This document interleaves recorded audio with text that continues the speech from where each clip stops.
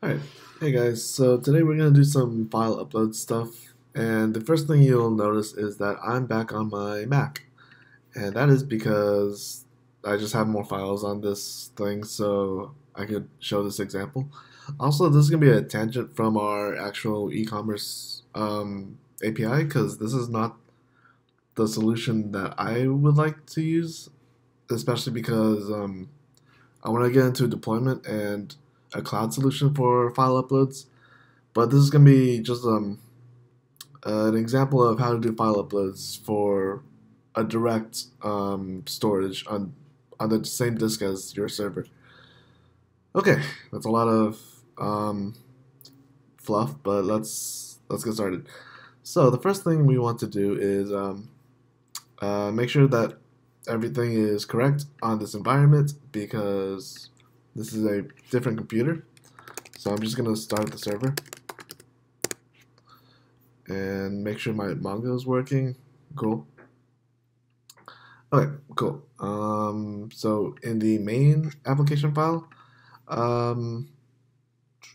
we don't actually have to be here yet. So first we need to go to app module. Oh, and then as a side note, I'm gonna have this video separate from the e-commerce course, so I'm not gonna touch the individual directories. So we're just gonna work inside of app module, service, and controller. So first, we're gonna include a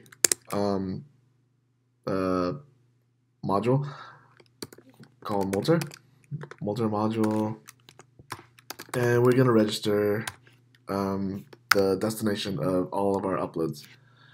And I have to remember the specific pathing because I ran into some permission problems earlier. So destination is going to be /uploads, and it's a little tricky because it actually goes into the root of our project, not the source directory, so it goes here. And that should be good. And that's all we have to do to set up Multer. And Multer, if you don't know, is an express middleware for file uploads. So yeah. And then in app controller, I'm just gonna make a new route, which is gonna be a post route, and we're gonna use a interceptor called. This has a long name, so it's. Well, first we have to use the interceptors. And the interceptor that we want is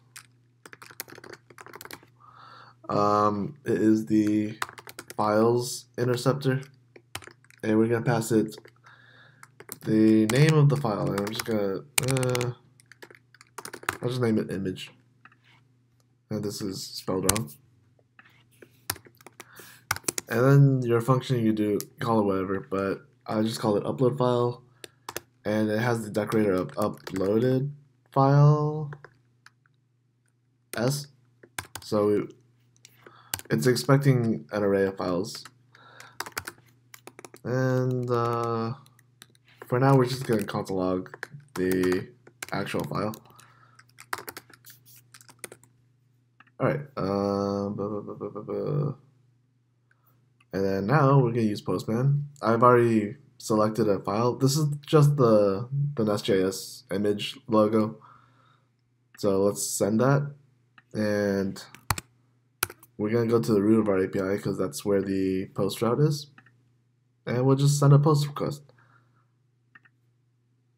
And we get nothing back because we're not returning anything out of that function. But we are logging it. And in our print statement, we have the actual file object. So 7-bit encoding, logo, blah, blah, blah. And then we have in our uploads a new file. And if you open this in Finder, you'll actually see that this is the image that we uploaded. So yay! Now the last thing we need to do is actually serve up the image. I'm going to close all these windows.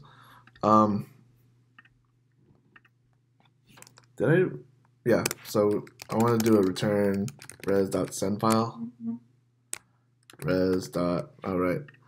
But to get access to the response object, we're gonna have another decorator called response, or just res. Then we can do res.send file, and what did I call this? Oh, this is the wrong one. I forgot. So I actually made another route, which is a get route, and which takes in a parameter of the image path. And let's just call it C uploaded file. Right here is where we want the response object.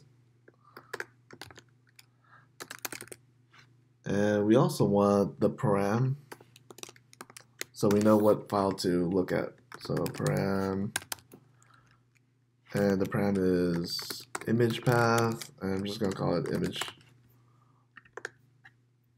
And in here, we can just do a res.send file, so very web 1.0 type stuff. We're going to send the image, and it's going to come from the root of the directory called uploads. And then this is a absolute path, relative path, I don't remember. That's where the root directory of where this image lives. And I'm just gonna get the ID so we could actually get it correctly, and we're gonna switch over to this. So we're gonna go to that path, and we should get the image, and it works.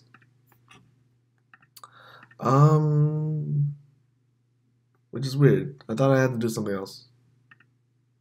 Well, alright, so this is how you have file uploads using disk storage for your server. I'm gonna do another video going over cloud storage, since I want this application to be deployable. And if you deploy a server where you're having disk storage, it's gonna blow up eventually because you don't have enough storage space. So I'm looking into Google Cloud data storage, I believe, and see how that works. But yeah, that's what I'm gonna be looking. That's what you guys can look forward to in the next video. So, yep. Anyways, I'll see you guys next time. Okay, before I go, I just want to mention that the documentation for file uploads this is on NestJS. If you scroll down, it'll tell you that you can also configure Multer with the Multer options, which you could look at their GitHub, which you could have destination or storage or all of this. And then I'm also going to link in the description a Stack Overflow thing of an example of how it would work in NestJS, because NestJS doesn't have a sample or example code for this specific use case. So I will provide that in the description. And yeah. All right. Now I'll see you guys next time. Bye.